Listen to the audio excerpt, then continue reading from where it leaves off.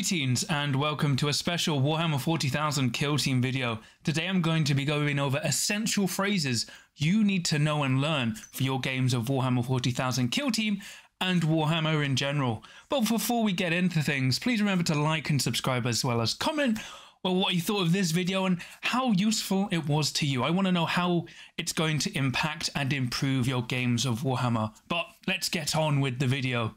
So people often ask me, John, how can you help me to improve and become a top tier Warhammer player? And I've thought about this a lot, and I've been playing for a few years and I've collated a few of the best things you need to have in your arsenal to improve yourself as a player. Because if you follow the advice I present today, you will also end up as an award-winning player who was a playtester at one point as well. So following this is the best knowledge you'll ever need.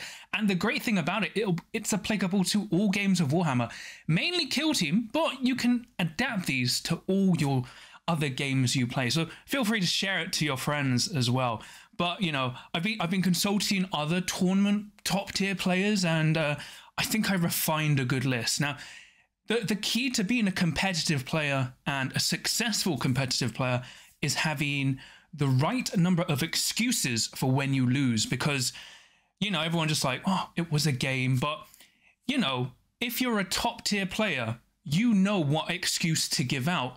That doesn't sound like you're complaining, but makes your opponent go, damn, yeah, it was that. So that's what I'm going to go about today and make sure you have these tools to make yourself a top tier player as well. So let's get into it. So this is kind of the most common one used, and I've seen it used incorrectly, but it's my dice were bad. So as I said, it's a common phrase to use when you've lost a game. It's flexible because it has a lot of uses. You can either say my dice were bad the whole game, or my dice were bad in key scenarios or key points of the game. It's relatable, especially if your opponent has had bad dice rolls as well. Or, when they've won, they can go, oh yeah, this is right, I've lost to someone like you lost to me, where their rolls were just better than mine. It's hard to contest when losing because it really takes a confident opponent to go to you, no, your dice weren't bad, they were actually on average. So that's another thing to maintain.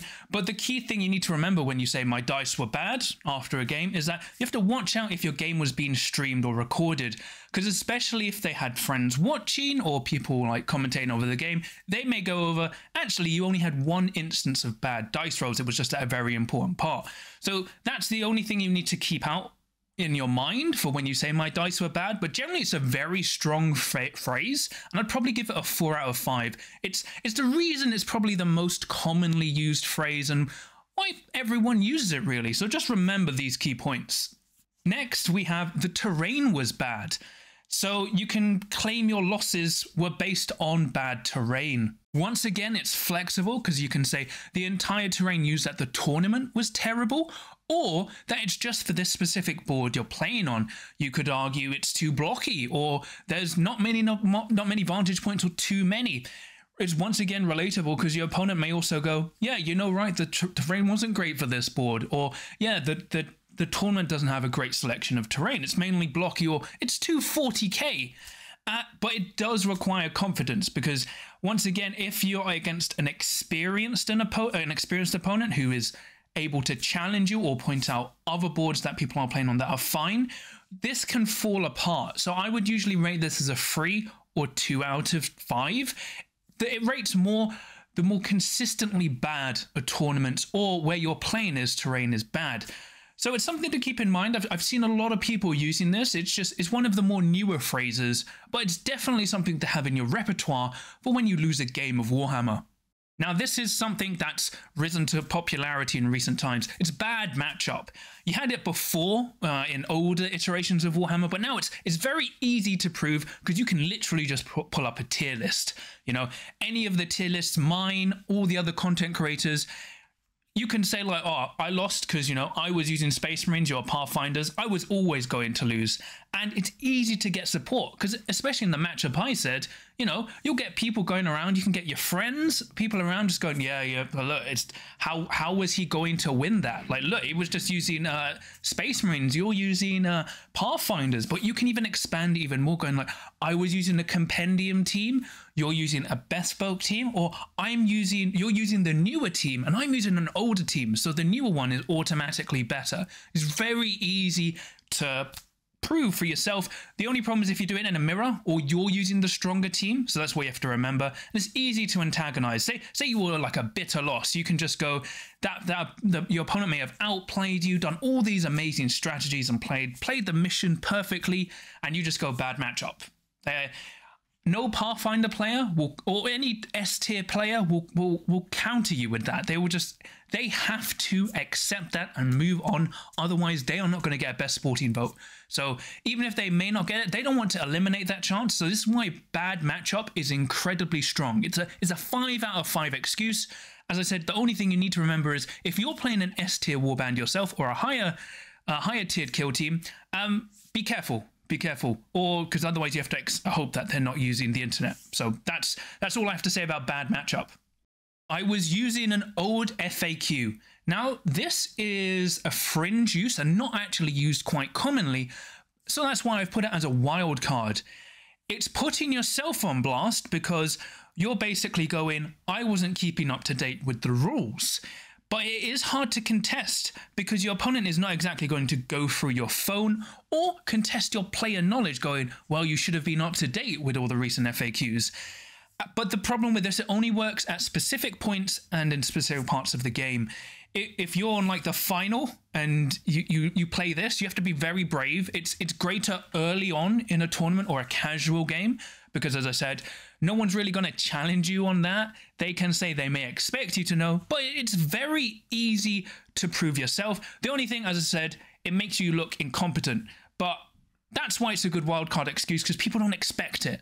So I'd put it like a 2 or 3 out of 5, but it's worth more the less times you use it. So maybe break this out once every 6 months, you know, something like that. Don't use it often, but it's a great card to have in your arsenal. Now, this is the best phrase you can ever use when you lose. I don't even play this game. It is uncounterable. No one can counter this when you say that.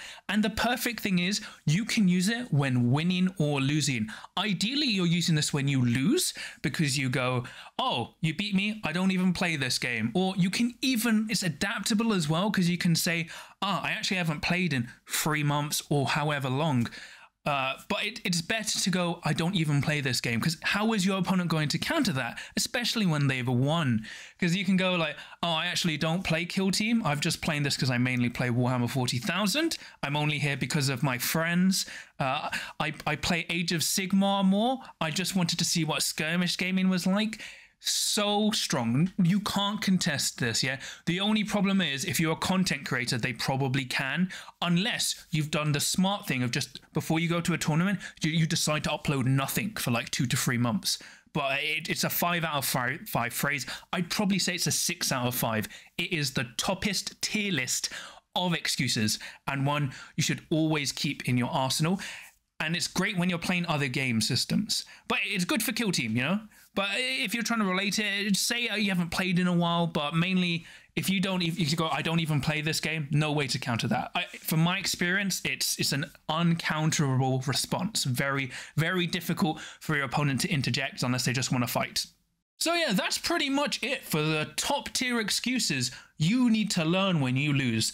It will make you one of the best Warhammer players in the world. And don't just take my word on it. I've done a lot of research and it's based on history. These are phrases used commonly in all forms of Warhammer, but I've adapted them a little bit for Warhammer Kill Team. But as I said, you can branch these into other Warhammer games, and if you're really brave, you can branch them into other game systems as well that aren't run by Games Workshop. But before I go, just like to thank Juna because he inspired me for this video. I have a big fighting game background, and it's basically tweaking the responses you would say when you would lose a fighting game to when you lose a game of Warhammer. And as I can say from losing a lot of Street Fighter, these excuses are the best. So Every top tier player has them loaded up, and you need to be prepared, you know, because if you do want to counter them, it's good knowing what phrases will be brought up. But that's pretty much it for me today. Normally I put this stuff as an article, but, you know, I'm a YouTube guy. I'm a YouTube guy now. But yeah, please remember to like and subscribe, as comment. I'm eager to see how this will help you improve and play your own games of Warhammer 40,000 Kill Team. I can't wait to see these used in the public domain and at tournaments and events. It's just going to be sublime. So remember, anytime you think you can't roll a crit, that is correct, because you should have a long list of excuses to prove why rolling a crit can be impossible unless you're me.